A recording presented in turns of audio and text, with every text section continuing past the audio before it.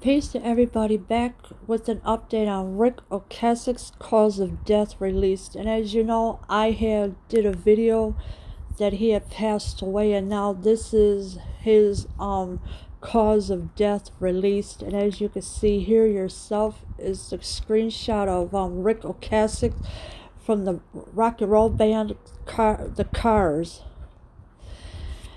He was found unresponsive in his Manhattan townhouse on Sunday. And yes, he was found unresponsive in his Manhattan townhouse on Sunday. The cause of death for Ric Ocasek, the frontman of The Cars, was announced Monday. So now his cause of death was announced Monday. Born Richard Theodore Ocasek,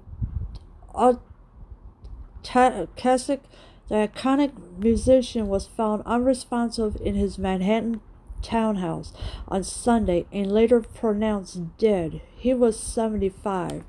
So, Ric Ocasek was 75 years old when he was found unresponsive in his home, and his estranged wife found him deceased in his bed.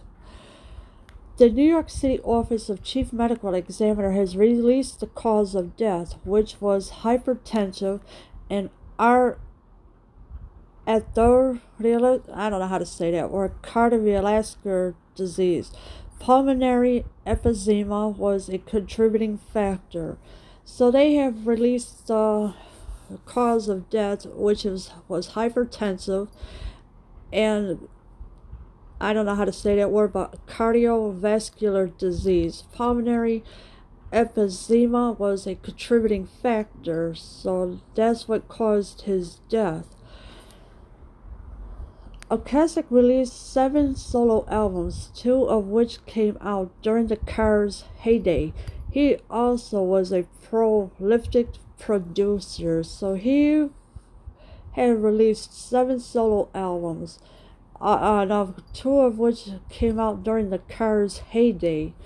And of course, he was also a prolific producer.